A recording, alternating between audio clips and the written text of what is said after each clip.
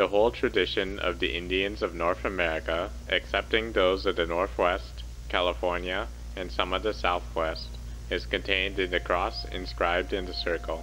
From the viewpoint of geometric symbolism, the circle corresponds to the sky, while the cross marks the four directions of space and the quarters of the universe.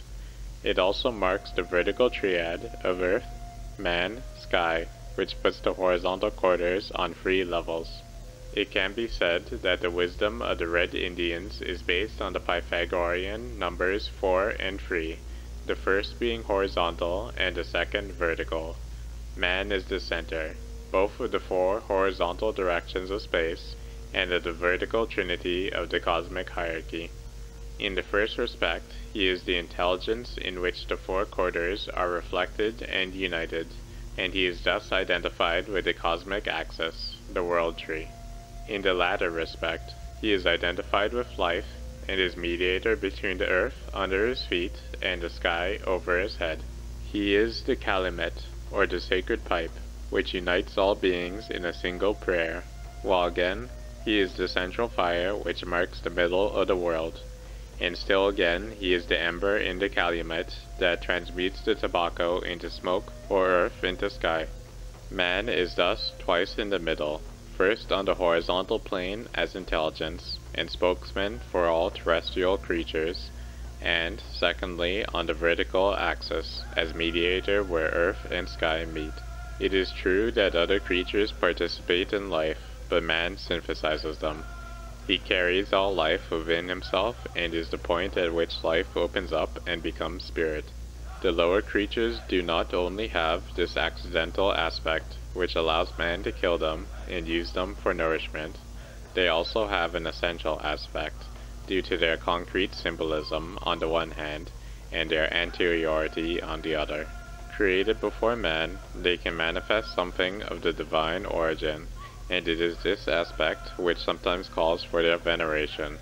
The Great Spirit readily manifests itself in the world of the Indians, through animals and plants, through the great phenomena of nature, such as the sun, the rock, the sky, or the earth.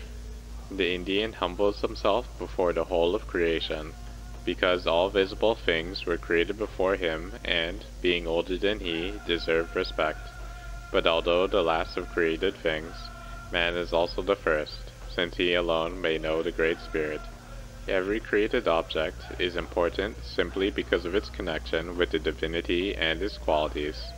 It is for this that every created object is Guenon, holy, and has a power according to the spiritual reality that it reflects, and every object is treated with respect, for the particular power it possesses can be transferred into man.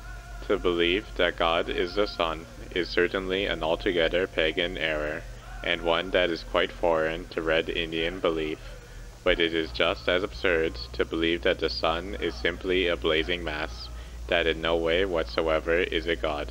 We might express the idea like this: Guenon is whatever conforms to the Great Spirit, or Great Mystery. Guenon is what enables us to apprehend directly divine reality. A man is Guenon when his soul manifests the divine, with the spontaneous evidence of the wonders of nature, the elements, the sun, lightning, the eagle. That is why cowardice, a kind of forsaking of one's personality, is the foremost sin, and that also explains the Indian's individualism.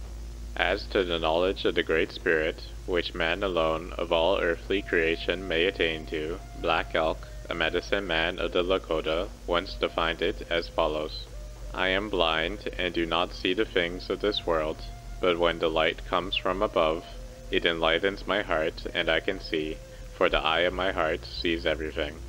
The heart is a sanctuary at the center of which there is a little space, wherein the Great Spirit dwells, and this is the eye. This is the eye of the Great Spirit, by which he sees all things and through which we see him.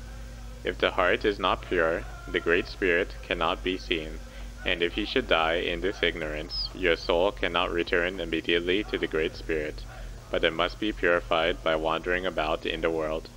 In order to know the center of the heart where the Great Spirit dwells, you must be pure and good, and live in the manner that the Great Spirit taught us. The man who is pure thus contains the universe in the pocket of his heart. Metaphysically speaking, there are two possible relationships between the relative and the absolute, or between the world and God, between Maya and Atma, the Hindus would say, and these are on the one hand the relationship of analogy, and on the other that of projection. The first is discontinuous, for nothing in the world could be part of God. The second is continuous, for every symbol is a projection of God.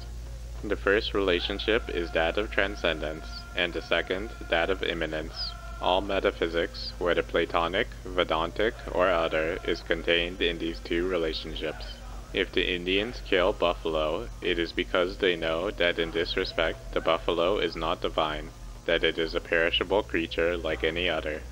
If, on the contrary, they reconcile themselves with the buffalo through the rite of calumet, thanking it for having furnished them with their subsistence, it is because they know that in this respect the animal is a projection of the immortal. The universe is considered only as it relates to God, and nothing illustrates better the polysynthetic perspective than the verses of the Rig Veda, in which the world is likened to a part of universal man, Purusha, the victim of the primordial sacrifice whence all beings originate. This world is naught but Purusha. 3/4 of him rose aloft, 1/4 of him spread in this world so as to pervade all beings, animate and inanimate.